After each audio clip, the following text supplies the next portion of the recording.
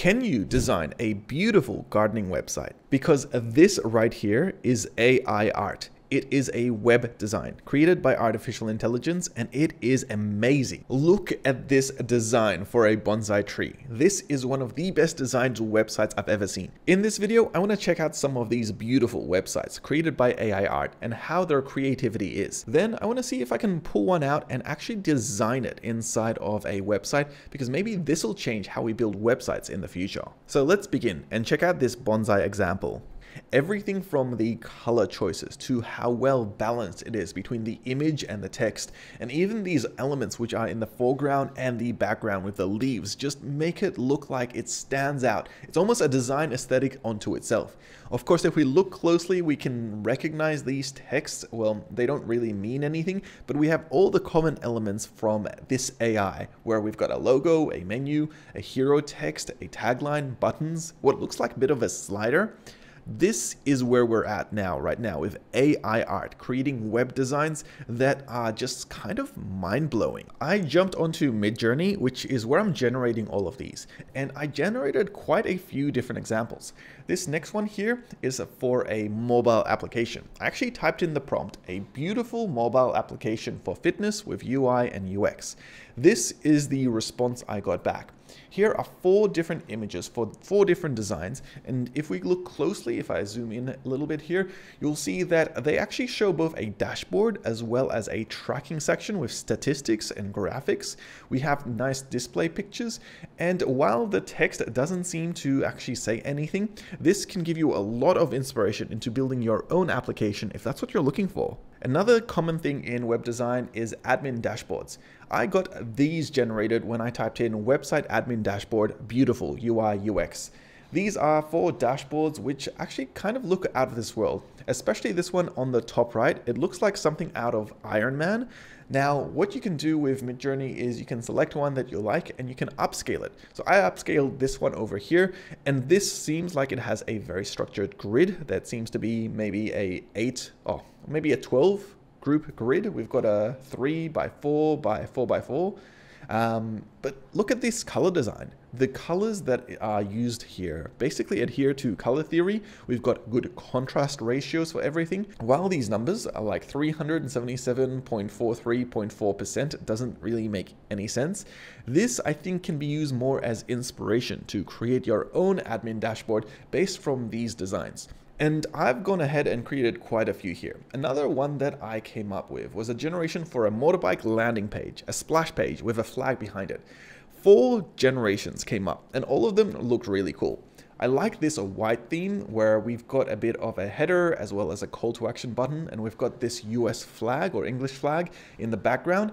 But I personally really like this one on the bottom right. So I actually asked it to create 4 more variations, and then from those 4 variations to upscale the one on the bottom right, which I liked a lot.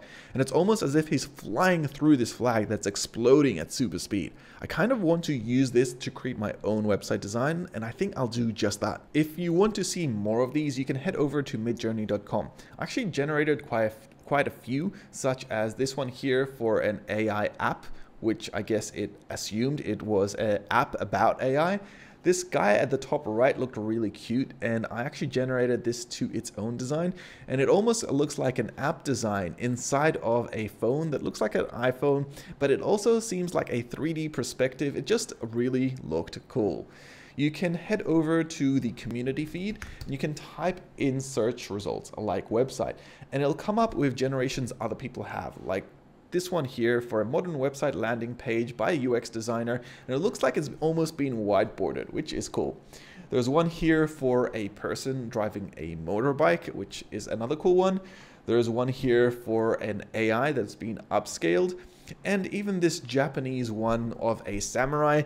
All of these are very in theme with what they're representing. Like the samurai one has very samurai-like photos, or well, I suppose drawing and art with the right colors. Now, this probably has to be customized a bit. You can probably pull out the images, and while you can't use the text because it kind of looks nonsense, you have all the placeholders where you could create that content yourself. So let me go back here to my homepage, and let me then head over to this splash of this motorcycle. I'm going to copy this image and then I'm going to pull this up in Photoshop. For Photoshop, I'm going to create, I suppose, a new piece of content here. I might actually do it as a 1080p image. Then I'm going to use Adobe's content fill to fill out the spacing. This should fill out the rest of this page, which it seems to have done quite well. Then I'm just gonna head over and magic brush these last bits so that it doesn't feel like there's a line in the way. Since this is boring Photoshop stuff, I'm going to also fast forward this section while I'm fixing it all up or getting it ready for a splash page. And that looks really good. And then I'm just gonna save this as a JPEG. I'm going to build this website without using any code. I'm gonna use Editor X. I'm gonna select to add an image and I'm gonna just drag in this image over here, select to change it, and then I'm going to upload this image that we just created as a splash image. This can be the start of this website design, and we could even follow the same formula that we saw the AI generate with the hero section and everything the same way. I'm gonna expand this out to utilize the whole room here, and I'm gonna remove the logo and the header. I want this section to be a little bit larger, so I'm just gonna drag it down a little bit. And then after that, I want to also change the focal point for this image to be more focused on the left-hand side, with the driver to be more on the right-hand side if possible. Now with that done, we might as well start adding in the content itself. So here on the left-hand side, I'm gonna put in the title, very similar to how we had the design over here, a white text splash. And we can say, learn to race. Sure, that can be fine. We'll do a white color, and I might even make it a little bit larger here as a heading 1. So that looks pretty good. It's not white, so let me just update that to be white again. And I probably want it to be a little bit smaller, so maybe 64 pixels would be just about right. Then after that, if we go back to the design, we had a bit of a tagline there. So I could add that in underneath. I'll select add, I'll do paragraph. Let's shrink this size down a little bit. I'm going to set this again to be the white color, but I might add some opacity to it. And for the opacity, I think what I'm gonna do is, I guess I could select a variant of the color because it is kind of like a yellow color. So if I select a slightly orange yellow color, that might look better. Oh yes, that definitely looks better. And I might remove it so it's just 2 lines of text. Finally, I think there was a button somewhere. There wasn't a button, but that's okay. I'll add a call to action button here. And I think I might just make this button, yeah, black looks good. Now I think that's the design already more or less created.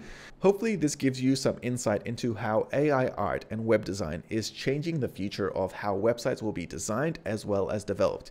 Together with no coding tools, we can create websites that look unique and interesting in more and more ways. I hope you guys enjoyed this video. If you have feedback or if you want to see more like it, let me know in the comments below, and don't forget to like and subscribe. Thank you.